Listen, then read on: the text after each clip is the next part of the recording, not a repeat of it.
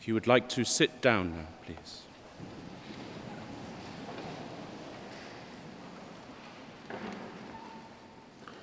A very warm and, I hope, reasonably dry welcome to St. George's Cathedral as we gather today for this service of reflection and thanksgiving.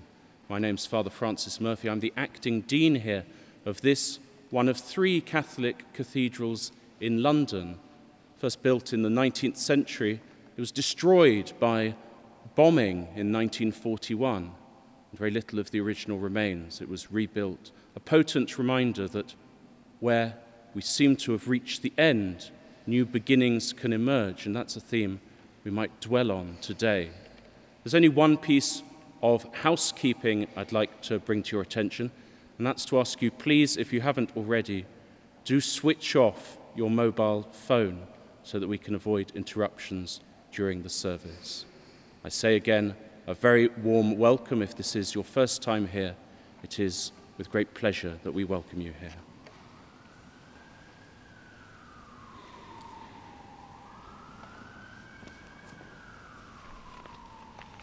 Good morning. It is my great pleasure and privilege to welcome you all here today to St George's Cathedral on behalf of the London and the South East Committee of Anatomists. We are all here today to first and foremost remember and also to show our immense gratitude to all of those who so selflessly donated their bodies to medical schools across London and the South East of England. I am Dr. Amanda Hunter, the former Director of the Anatomy Centre and current Honorary Visiting Senior Lecturer at the Anglia Ruskin School of Medicine. The Anglia Ruskin School of Medicine is one of the 8 medical schools contributing to the London and the South East Committee of Anatomists. As a newer medical school within the area, the work of this committee, the London Anatomy Office, and most importantly, the altruistic individuals who donate their bodies for anatomical examination are pivotal in providing the gold standard of anatomy education, allowing your students to wholly appreciate the variation and the complexity of the human form. Anatomy is at the core of medical education. Each year within the Anglia Ruskin Centre of Anatomy, over 1,000 students engage with hands-on anatomical examination, all centred around our silent teachers. These individuals may be undergraduate medical students, undergraduate forensic students, postgraduate physicians associates, or even clinicians engaging in continuous professional development to consolidate and enhance their knowledge and understanding of the application of clinical and surgical techniques. As well as the invaluable hands-on experience that our students have from our silent teachers, the gift of body donation also teaches our students invaluable lessons in dignity, respect, teamwork and professionalism, the likes of which cannot be transferred from a textbook. So, on behalf of the London and South East Committee of Anatomists, I extend my thanks to you all and to your loved ones. To donate one's body is truly the most selfless gift a person can give, a gift that will continue to impact today's students, tomorrow's doctors and patients for generations to come.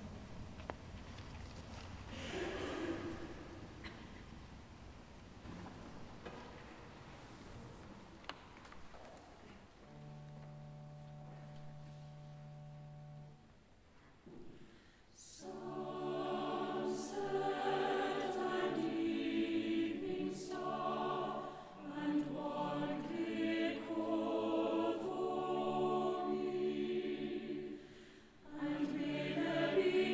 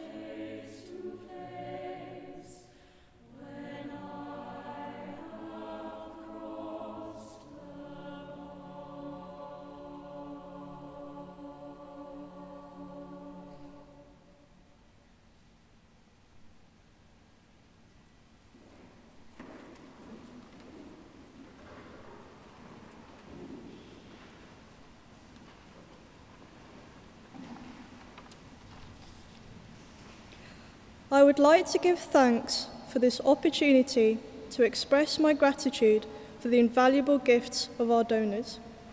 The human body is wonderfully complex and intriguing to study. Anatomy is a subject that fascinates me. I feel so incredibly privileged to have been able to practice medicine thanks to the generous donation of the selfless donors. There are areas of medicine that simply cannot be learnt from reading a textbook, examining a model, or from an animation on a computer screen. Our donors play a huge part in enabling us to have a realistic, hands-on approach to education and medical practice. The lessons I've learnt from anatomy will stay with me throughout my medical career and will inevitably help me to treat many patients in the future. Your loved ones have given me an appreciation for the beauty that lies within us all. I would also like to take this opportunity to thank you, the friends and families of the donors. I hope it brings comfort knowing that your loved one's gift of donation has provided myself and my peers with an exceptional education.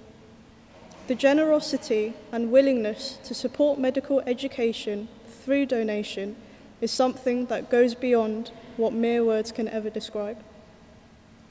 A quote by the Canadian physician William Osler encapsulates the crucial role that our donors play in our journey to become doctors and healthcare professionals. He who studies medicine without books sails an enchanted sea, but he who studies medicine without patients does not go to sea at all.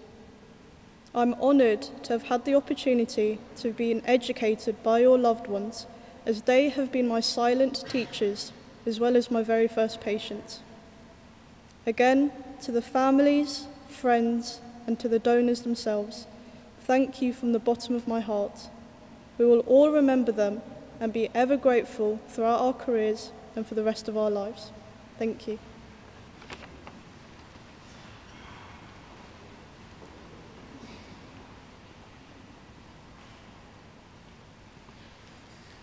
I'd like to say that I appreciate this honour to speak here today. Today can be seen in a variety of ways.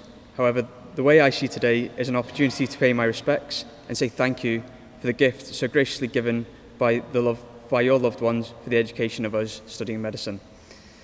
Their decision does not just allow us to study and learn, but it allows us the ability to pursue our dream professions, which is a truly priceless gift. My journey through medical school to this current point I am in my studies has been enhanced by the gift of donation and the choice of the donors that have made and will not be taken for granted. The educational skills we obtain through the means of body donation has moulded the future of healthcare professionals, including myself. It is an incredible thought that the loved ones' gifts will contribute to saving many lives and easing the suffering of those. No words I can say today will ever convey the humbling humility of what has been given to medical students to further their medical education. I do hope it is clear that their kindness has left its mark and will give so much to so many. Thank you.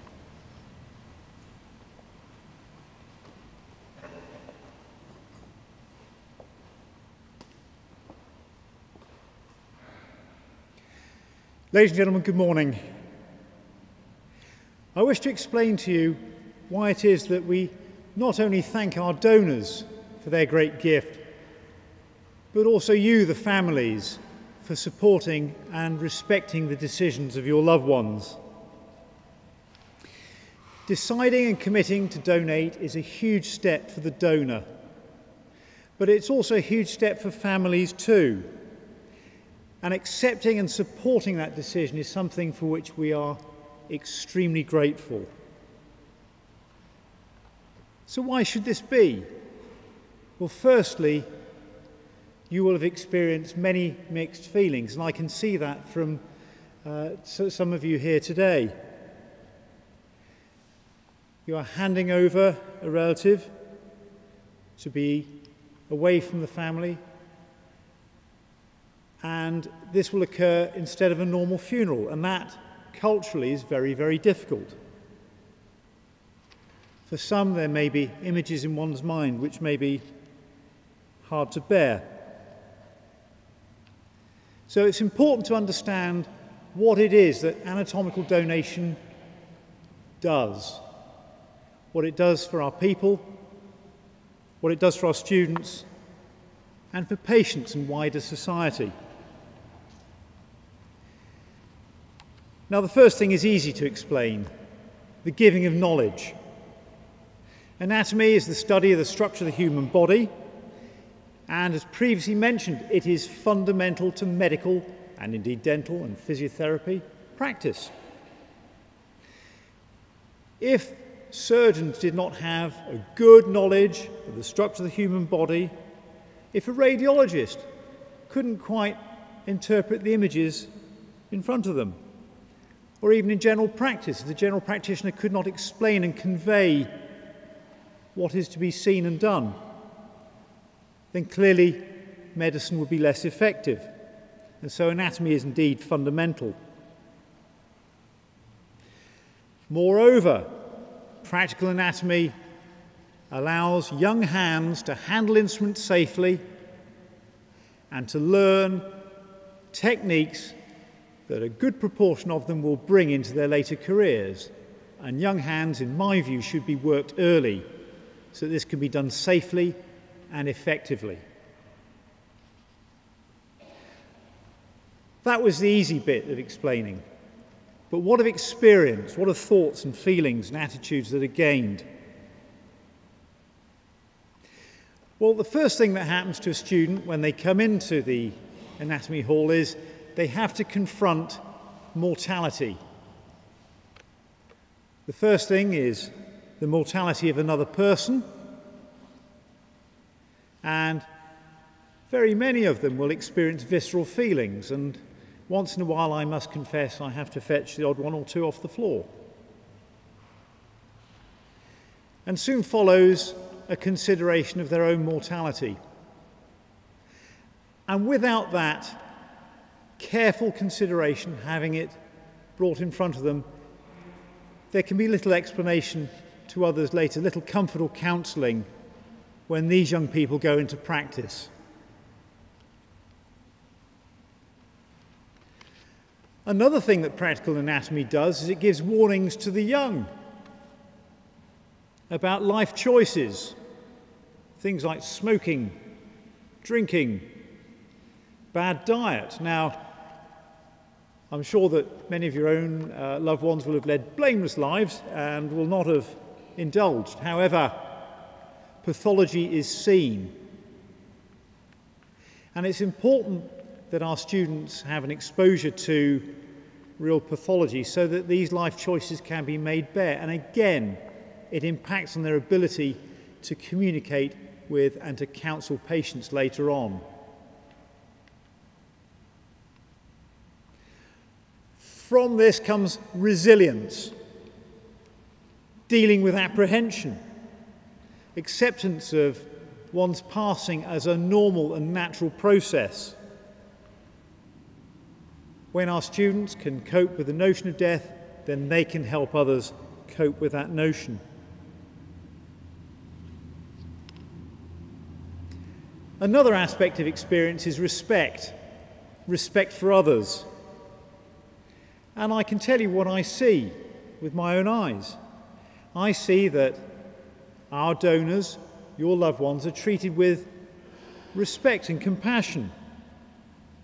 And it's down to the basics. They will leave the room tidy, they will cover, and where possible, they will reconstitute, and they will do so without being asked.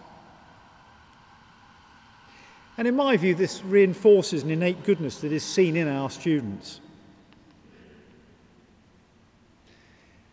And what I will say about practical anatomy is this: the teaching of cadaveric anatomy strengthens our students without hardening them. And these are words that I would like you to take on board, because it doesn't harden them, it doesn't make them callous, but it does strengthen them and make them more resilient. And for that, I can only thank you all for supporting your relative's decision. Now, in this modern day, we have alternative teaching methods. We have books, videos, models. But do they confront our students with mortality? Do they teach and reinforce respect? Do they teach safe handling of tissues and instruments? I would argue not. In many ways, it's a breach of the second commandment, the worshipping of graven images. Some people speak of the cost of practical anatomy, but I say that these people are cynics. They seem to know the cost of everything, but do they know the value? And to me, and to all those who teach anatomy, the gift that your family has given and that your loved one has given is something of such great value as no cost can be attributed to it. And so my final word to this, I thank our donors and I thank you all for this gift of firstly knowledge that benefits our students and patients so much, and also the experience that it gives them to make them wiser, more resilient and better to counsel and comfort for the future. Thank you.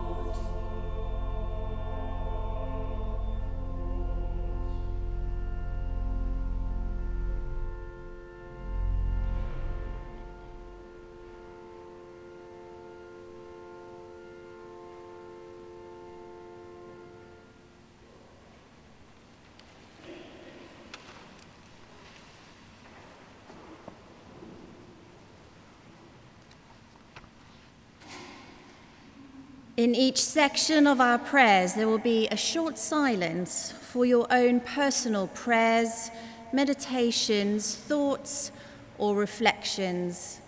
And we will conclude our prayers by saying the Lord's Prayer, which you are welcome to join in with if you wish to do so. Let us pray.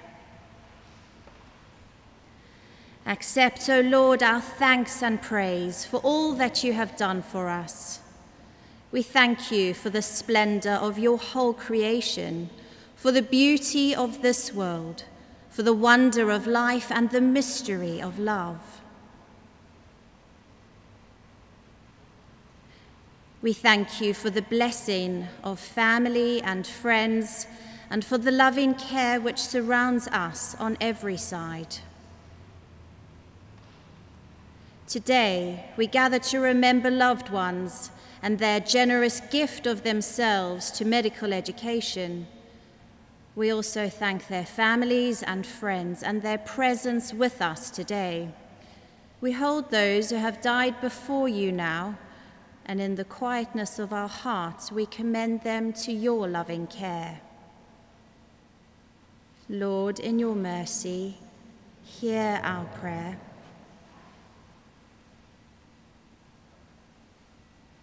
We are grateful for the gift of healing through medicine. We pray for those who work in medical education, research and training, and for the staff and students of our medical and dental schools. Give them wisdom in their learning, imagination in their research, and compassion in their care for their patients. Sustain in them their reverence for life and truth, so that the lives of many may be enriched. Lord, in your mercy, hear our prayer.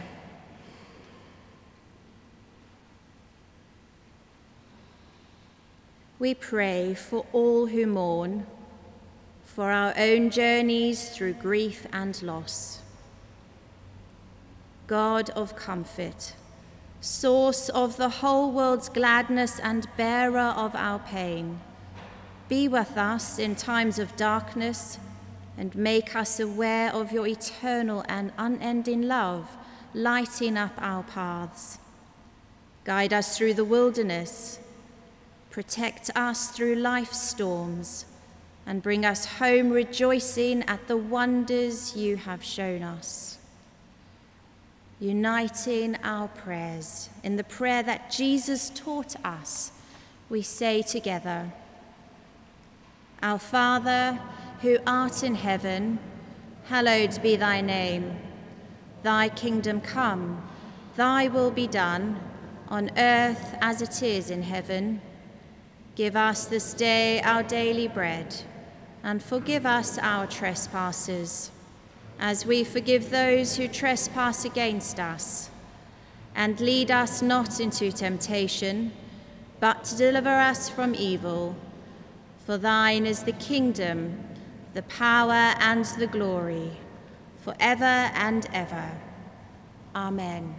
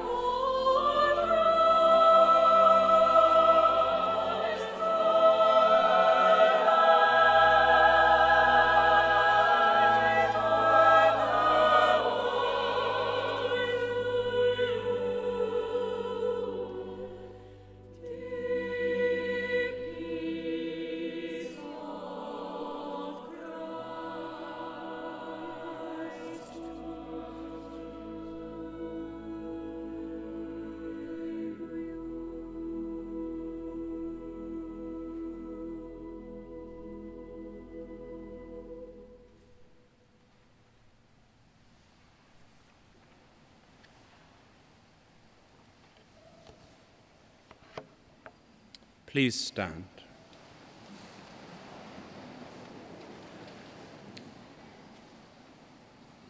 Go forth into the world in peace. Be of good courage. Hold fast to that which is good. Render to no one evil for evil. Strengthen the faint-hearted. Support the weak. Help the afflicted. Honor all people. Love and serve the Lord, rejoicing in the power of the Holy Spirit. And the blessing of God Almighty, the Father, Son, and Holy Spirit, rest upon you this day and forevermore. Amen.